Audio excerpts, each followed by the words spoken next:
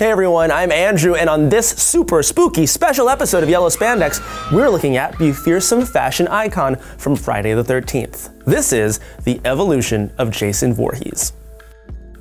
Jason's grisly glow-up cemented him as a slasher icon, but it took him a few movies to find his style. Let's start with his formative fashion. Outside of the legendary final jump scare,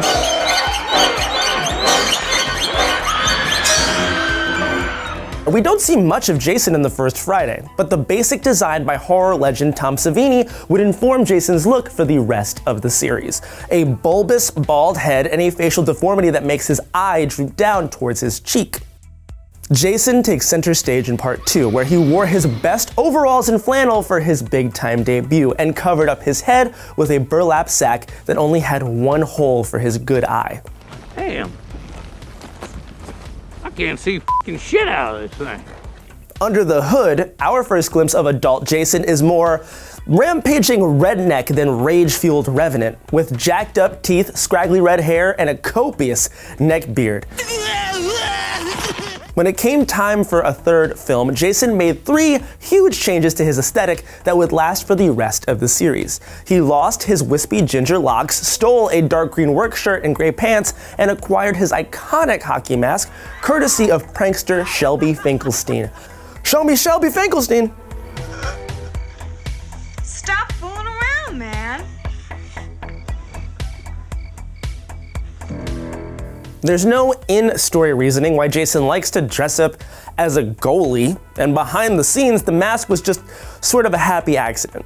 See, during a routine lighting test, the crew needed to cover up the Jason actor's face, and the 3D supervisor just happened to be a huge hockey fan. And I must admit, in modesty, that I put the hockey mask on Jason. He had an old Detroit Red Wings goalie mask handy, but it was a little too small. So they used a vacuum form mold to cast a bigger, badder replica. And lo, a legend was born. Who are you?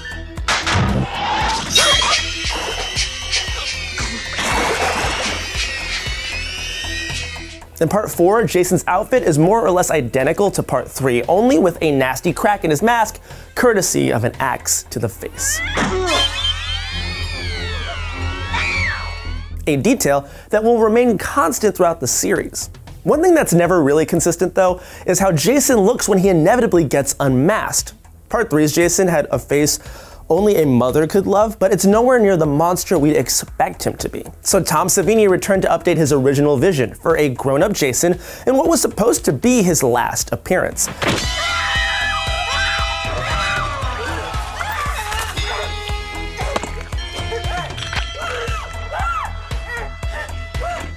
But that ain't how Hollywood works, baby. Part 4 was billed as the final chapter, and it was the last time we'd see a living, breathing human Jason in the original series. But Mama Voorhees demanded more blood, so for the back half of the Friday franchise, Jason was revived as an indestructible force hell-bent on destruction during the zombie years. But before we start raising the dead, we should address the black sheep of the franchise, the new beginning, and it's Jason wannabe Roy Burns. I'll give the producers credit for sticking to their guns with the whole final chapter thing, and I actually kind of love the jumpsuit and blue chevrons on his mask, but Roy was a poor substitute for Crystal Lake's favorite son. When the real deal finally returned in Jason Lives, he's still wearing the same clothes he stole in part 3. That's continuity, baby, that's what I'm talking about, callbacks. It's just tattered and rotted after spending the last few years 6 feet under. Jason upgrades his gear with a nifty utility belt to hold all of his implements of murder like some kind of f***ed up Batman. I am vengeance. I am the night. I am Batman. And some yellow gloves to hold his sliced in half hand together. Beneath the mask, Jason's body is a writhing mess of worms and maggots that you never saw coming. You never see it coming. And while we don't get a full view of his face, when we see it in the new blood, Jason is revealed as a rotting, monstrous ghoul with decaying flesh and exposed bone. God damn, he's ugly. Time to start the day! This was fan favorite Kane Hodder's first appearance as Jason, and he wore basically the same outfit as Jason Lives, plus some gnarly chains used to sink him to the bottom of Crystal Lake. Real heavy metal shit. But the real innovation of the New Blood was how well it sold the beatings Jason has taken throughout the years.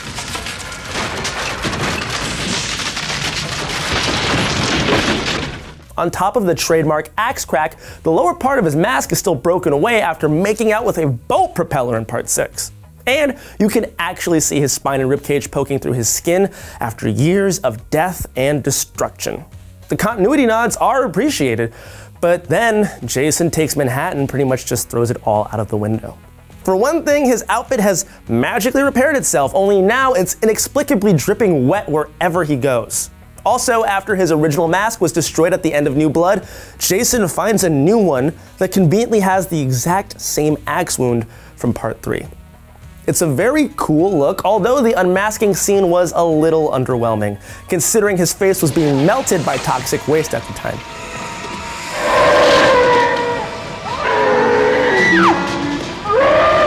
You hate to see it. Maybe that's why he's so jacked up at the beginning of Jason Goes to Hell. Just a big, bloated monstrosity that doesn't even come close to looking like a human, with his mask, or what's left of it, permanently embedded in his face. Of course, he doesn't stay in this body for long after the FBI blows him away in the most brilliant sting since Goodfellas. Bye-bye, dickhead. See you in Attica, dick. Jason spends most of the movie as a wriggling little worm monster. Jason Goes to Hell was subtitled The Final Friday, but it's hard to keep a good slasher down, plus they couldn't get Chris Tucker or Ice Cube to sign off on it. I know you don't smoke weed. I know this. But I'm gonna get you high today. Cause it's Friday, you ain't got no job, and you ain't got shit to do. Still, this was the end of the classic era, and Jason would never look quite so cool again. Cause now we've entered the dork age. Nearly a decade after The Final Friday, Jason joined the ranks of Pinhead, the Leprechaun, Homer Simpson, and other pop culture icons who've been blasted into space. Jason X added a tan jacket, fingerless gloves, and little tufts of hair to his earthbound attire, along with a brand new mask that's more angular than the smooth curves that we're used to. I hate it.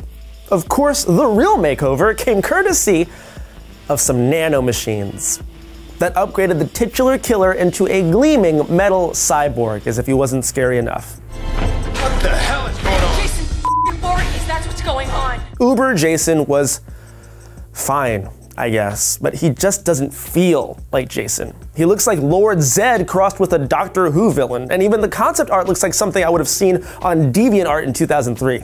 Sadly, this was Kane Hodder's final appearance under the mask. For Freddy vs. Jason, the producers allegedly wanted an actor who would tower over the diminutive Master of Dreams. So they replaced Hodder with Ken Krasinger, who was a whopping 2 inches taller. Invite only corn poke, and you weren't invited. Son of a bitch.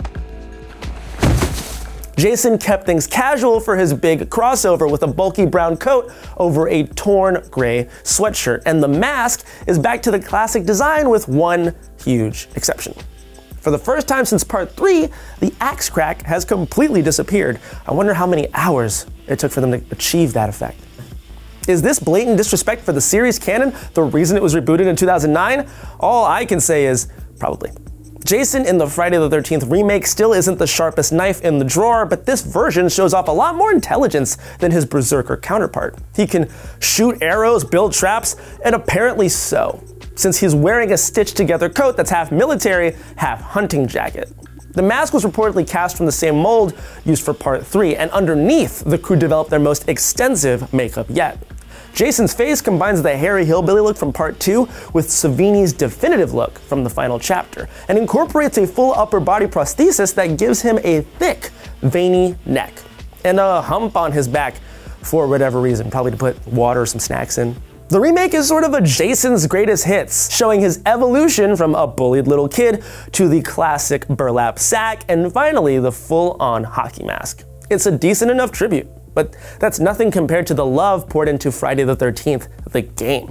The game itself might have been Wonky as f, but you can't deny the developers' die-hard love for the series. It had gruesomely detailed skins for nearly every iteration of the Crystal Lake Killer, even the weird purple and green color scheme from the NES game, which happens to be my personal favorite. And a hellacious new design dreamed up by Tom Savini. Sadly, legal squabbles over the rights have put the future of the game and the Friday the 13th franchise as a whole in jeopardy. Legal squabbles, the scariest monster of them all. But if we know anything about Jason Voorhees, it's that he's damn hard to kill. Thanks for watching, everybody. We've been expanding Yellow Spandex beyond superheroes, and we'd love to do more episodes about horror icons. Let us know which slashers you'd like to see unsewn. As always, please subscribe to Now This Nerd, and if you see Jason Voorhees, I don't know what to tell you. You're